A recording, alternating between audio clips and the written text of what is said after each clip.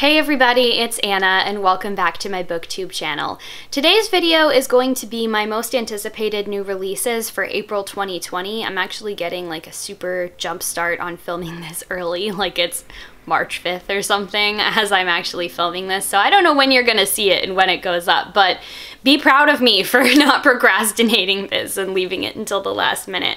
So this is somewhat of a lighter month compared to, say, March and February, where we had like overflow lists and everything. So let's go ahead and get into the books that I am anticipating.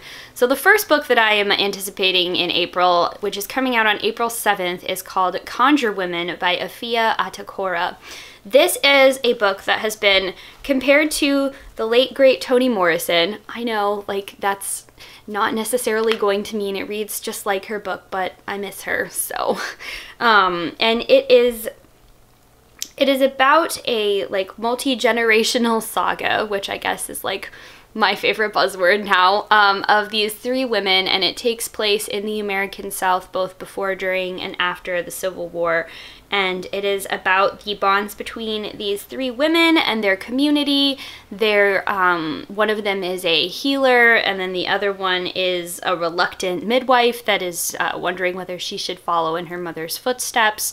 And it just looks like a really interesting story. I kind of like those stories that are about like people's relationships with the community.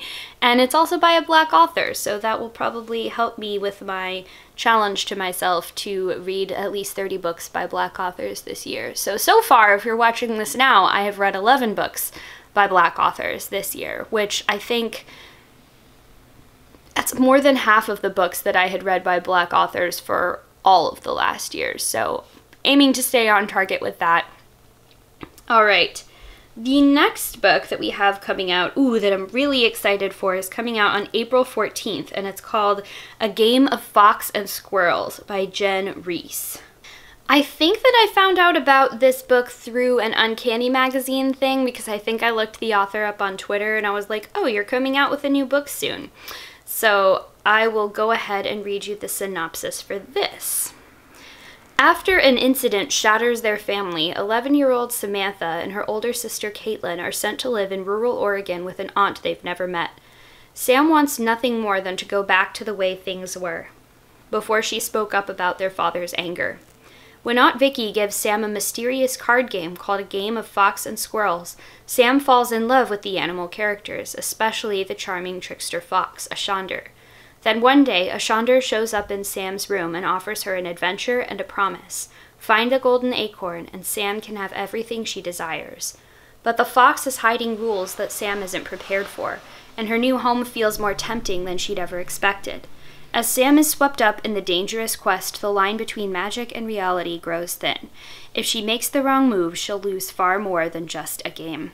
That sounds really, really good. I think I'm actually going to end up pre-ordering that book because I'm so excited for it and I really want to read it the day that it comes out. Also coming out on April 14th is Girls Save the World in This One by Ash Parsons. And this is a really badass looking cover that has a group of girls, and it says that it is Shaun of the Dead meets Clueless.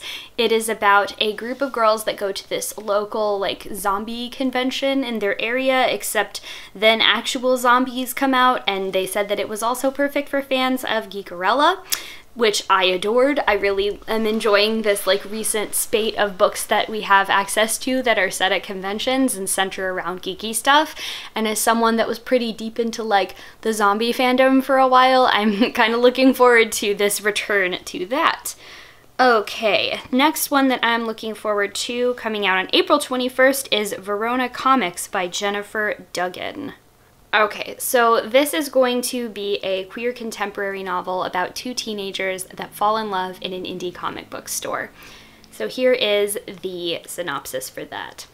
Jubilee has it all together. She's an elite cellist, and when she's not working in her stepmom's indie comic shop, she's prepping for the biggest audition of her life.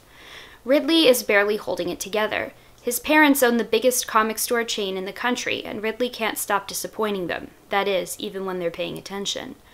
They meet one fateful night at a comic convention prom, and the two can't help falling for each other. Too bad their parents are at each other's throats every chance they get, making a relationship between them nearly impossible, unless they manage to keep a secret.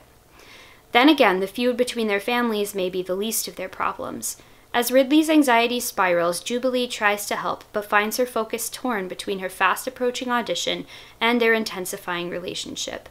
What if love can't conquer all? What if each of them needs more than the other can give?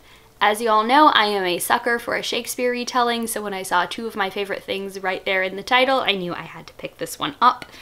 Okay, also coming out on April 21st is In the Role of Bree Hutchins by Nicole Melleby. And so this is a story about a young queer girl that is going to Catholic school in the 8th grade, and she is about to try and convince her parents to let her switch over to the local performing arts school.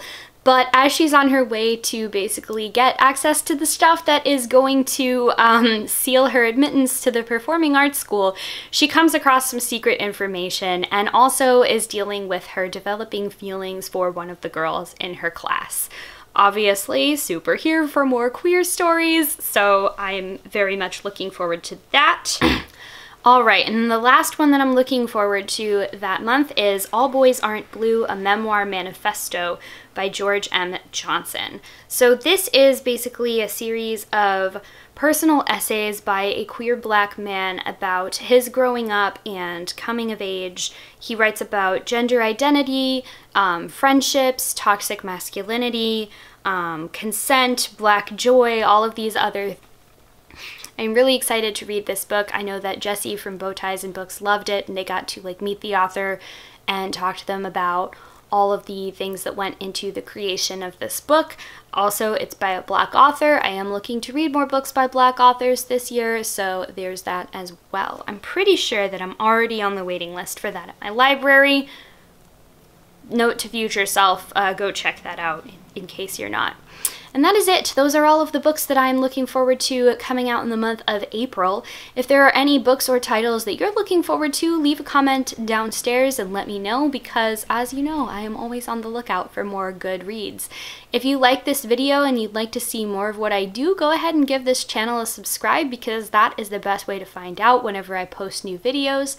As always, thank you all so very much for watching, and I'll see you in the next one. Bye!